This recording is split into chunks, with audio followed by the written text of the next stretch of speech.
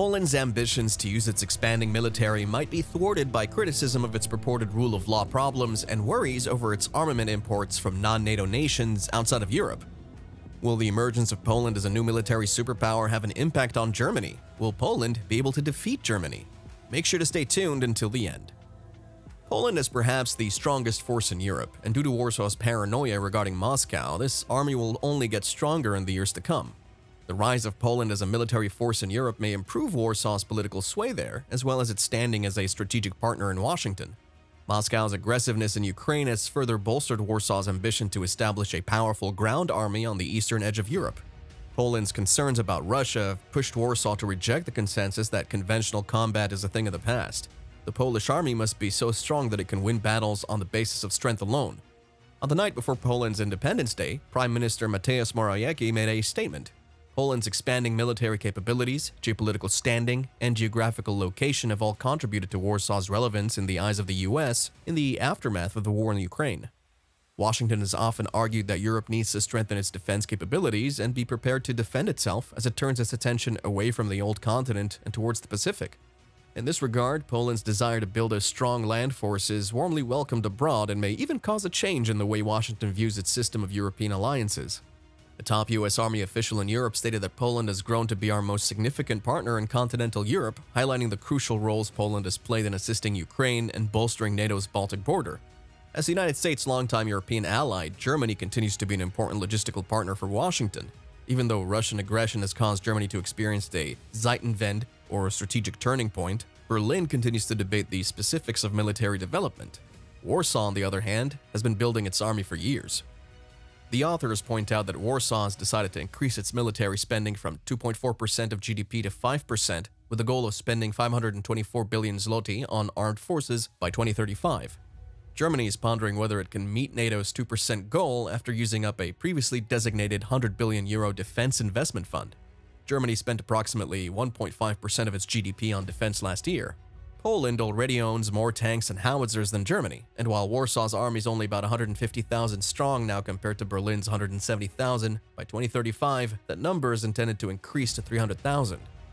Furthermore, Poles are much more supportive of their military than Germans are, where a lack of military culture might impede the development of the force. Karnichnig and co. contend that Warsaw is yet to be able to turn its military might into expanding political influence in Europe. The conflict between Poland and the European Union on numerous fronts is the fundamental cause of this. The Law and Justice Party government has been criticized by EU institutions for allegedly undermining the rule of law and transgressing democratic principles. Furthermore, political rivalry even within the PIS is eroding Poland's unity. Washington's disapproval of Poland's domestic political and rule of law difficulties hinders its potential as a strategic ally. It's important to remember that during his presidential campaign, Joe Biden made references to totalitarian governments as well as Poland and Hungary. Washington might also object to Warsaw's recent signing of significant contracts with South Korea for the procurement of military hardware, despite the fact that during its initial round of military acquisitions, Poland purchased a significant amount of U.S. technology for its military buildup. Poland has so far purchased weapons from Korea valued at $10 to $12 billion, including 218 K-239 Chunmoo rocket launchers, 48 F-A-50 light attack aircraft, 180 K-2 Black Panther tanks, and 200 K-9 Thunder howitzers. By the middle to the end of the 2020s, the Koreans are also anticipated to deliver a combined total of 1,000 K-2 tanks and 600 K-9 howitzers. According to the Politico report, Korea has a competitive advantage because its military equipment is typically less expensive and more quickly made than its American and European counterparts.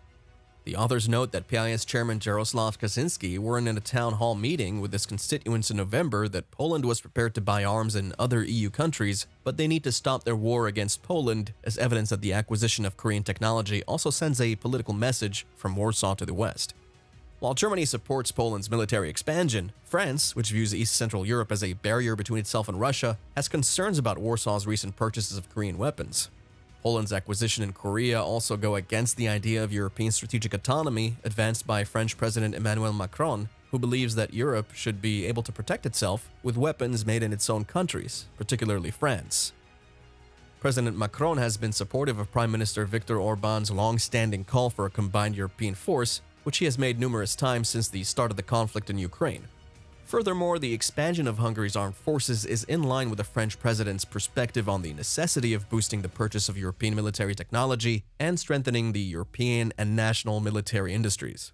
The long-awaited and desperately needed modernization and reformation of the Hungarian defense forces will finally be realized during the next 10 years, according to the Zrínyi 2026 Defense and Force Development Program, which was unveiled by the Hungarian government in 2016. The main objective of the Force Development Program is to obtain NATO-compatible gear, from personal items to combat gear, not just by importing cutting-edge technologies from NATO members, but also by enhancing domestic manufacturing capabilities.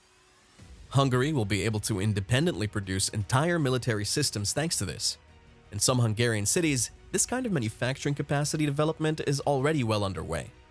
Military drones and armored vehicles are constructed in Kaposvár, while military helicopter parts are produced in Gyula. Small arms are produced at Kiskun-Filigiháza with a license from the Czech Republic, along with ammunition and mortars in Várpalota and radars in Nyírtelek. Additionally, Zalaegerszeg produces infantry fighting vehicles, and Budapest houses an IT hub for sophisticated military systems. In 2024, Hertenberger Defense Systems, which the Hungarian government just acquired, will also move its headquarters there. The Lynx KF-41 infantry combat vehicle is one of the most significant advancements in HDF military technology, giving it back some of its lost capacity. The Lynx combat vehicles made by Rheinmetall AG will eventually be assembled in Zalaegerszeg, and the Hungarian Defense Forces will get 46 of them by 2023 and another 172 by 2029, according to the Hungarian Ministry of Defense. To sum up, Poland's strong force development in the face of Russian aggression in Eastern Europe not only elevates the nation in the EU, but also gives Warsaw the potential to become a crucial ally for Washington on the continent. Critiques of the rule of law and worries about Poland's arms purchases from non-NATO nations outside of Europe, however, may hinder its attempts to use its expanding military might to exert political influence. Even though they're implemented differently, the Polish and Hungarian force developments demonstrate that Central and Eastern Europe is dedicated to expanding its contribution to Europe's security in these trying times. Moreover, on Friday, we saw the adoption by Polish MPs of a new law that the government is hoping will placate the European Union and free up billions of euros in assistance. The proposal seeks to increase judicial accountability and has the potential to defrost a €35 billion COVID recovery fund from Brussels. Brussels and Warsaw have been at odds with the Justice and Development Party's rollback of media freedoms and reforms to the judiciary, which the EU argues harmed the nation's democracy. Brussels has restricted Poland's ability to receive funding from the EU unless it makes necessary adjustments. According to the right-wing coalition administration, the new law has been agreed upon with Brussels officials and should result in the release of the urgently required billion-euro fund. For the EU, Poland's earlier reforms did not go far enough. However, the Justice Minister, who proposed the modifications to tighten political control over judges, is against them. While President Andrzej Duda said he hadn't been consulted on the new law, the speaker threatened the government's future. The issue has gained importance because of the upcoming general election in the fall. Surveys indicate that the ruling coalition may lose its majority in the legislature, so the administration is attempting to secure EU funding in an effort to increase public support. With 189 abstentions and a vote of 203 to 52, the lower house of parliament approved the law despite disagreements within the ruling coalition and skepticism from the opposition. Władysław Kosiniak-Kamysz, the leader of an opposition party, was one of those who voted against it. The rule of law is not reinstated by this bill. Before the vote in parliament, he said, only if we, the opposition, triumph in the elections will that be feasible. Kosiniak-Kamysz continued, but if this measure is a potential for the unblocking of the European monies, it is absolutely significant. It was unclear right away if the EU would be pleased with the amendments, but a representative for the European Commission told the Polish state news agency PAP that the law was a crucial step toward fulfilling EU requirements. Christian Wigan told PAP, "We will continue to closely monitor the following steps of the ongoing adoption decision and then analyze the final law enacted." Will Poland defeat Germany in the future if a dispute arises again? Let us know in the comments. And if you enjoyed watching this video, then please make sure to like, share, and subscribe to our channel for more amazing videos.